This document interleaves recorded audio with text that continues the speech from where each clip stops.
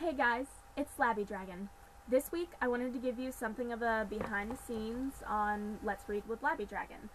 So let's talk about the makeup.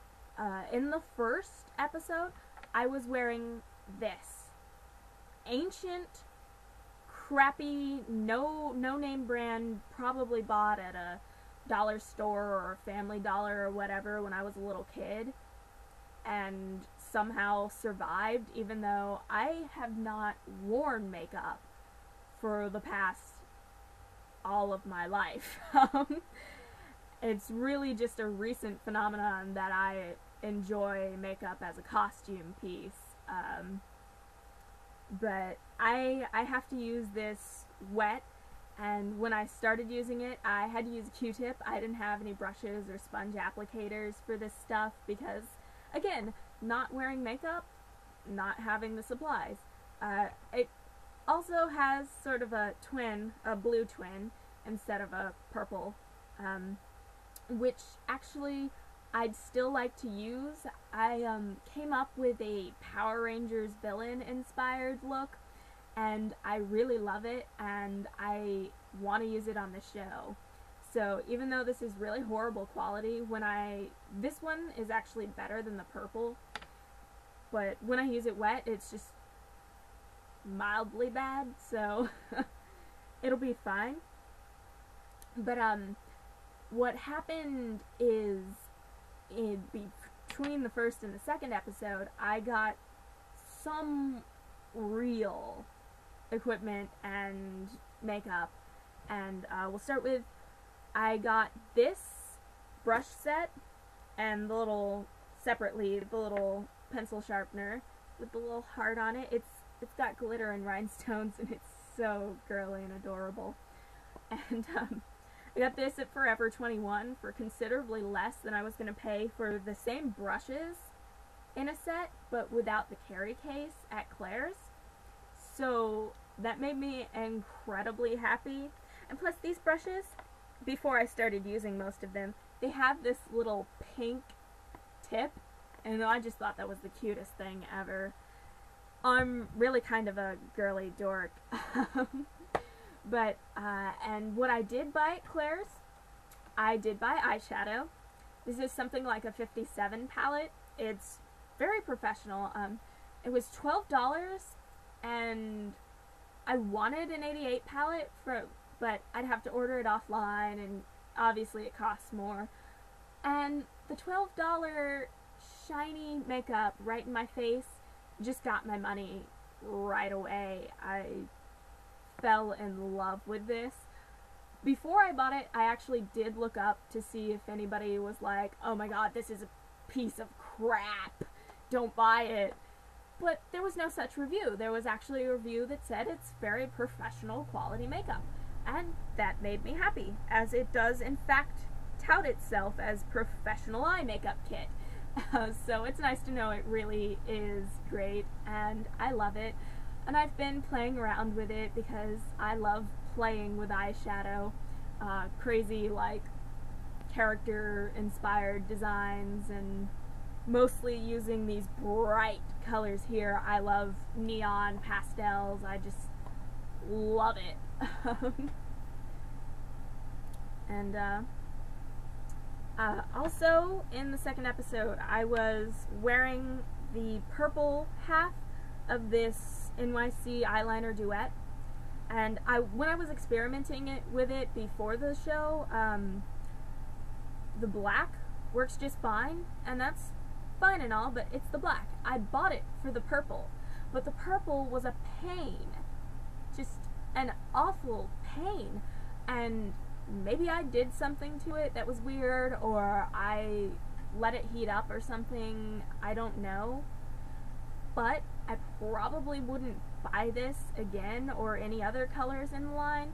I would instead attempt to buy a different brand, just because it was so painful to get this on just underneath my eyes, and it just really wasn't worth it to me. But luckily it was a really cheap eyeliner, so I'm happy about that. something else that survives from like my childhood are these lipsticks. The purple over here, I don't know, you probably can't see the color, I think there's too much glare, but the purple over here is what I have been using, but I also have a choice of a really nice light blue, white, silver, a golden yellow, and then just kind of like a plain old pink. And these are nice, they're fine, and they're really old, and they're a non-brand. They're probably from Family Dollar, and their brand is something called Alexis Lip Syncs. I don't know if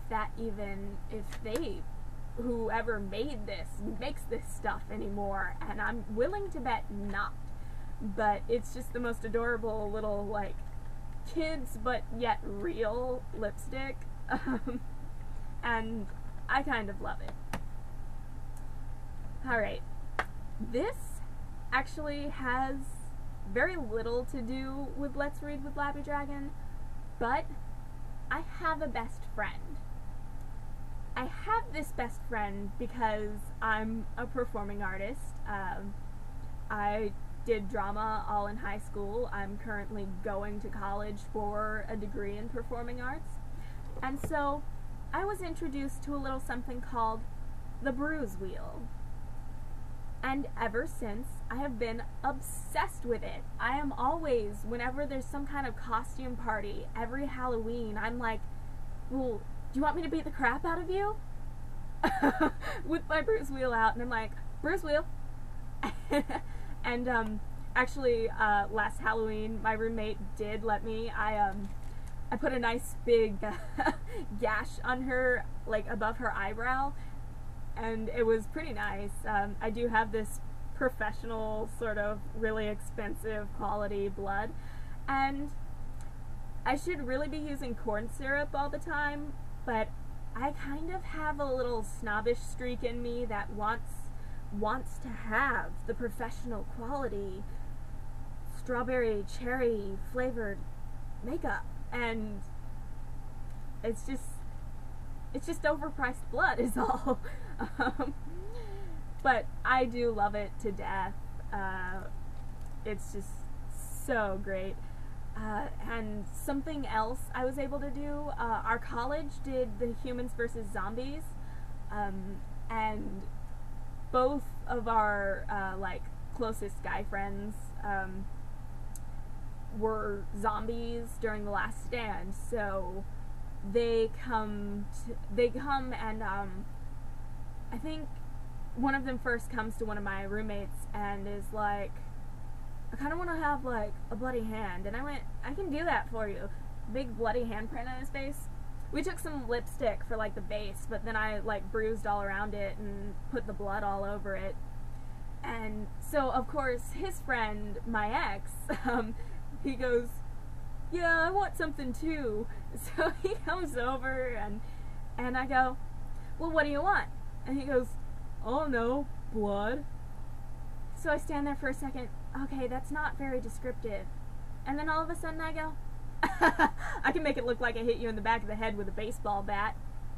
And I did, and I put some bruises all over his face, and it was just really a fun time. The whole Humans versus Zombies thing, I didn't play, but it was really fun, and I'm gonna totally pimp my skills out next year when we do it, because I would love to just have a line of people, even free, like, just coming into my dorm to get done for the last stand or whatever. But a lot of people did their own makeup, and actually during one of the missions, actually I'm not going to talk about that, because I am at 9 minutes and something, and that's pretty close to the YouTube time limit. So I will see you guys next time.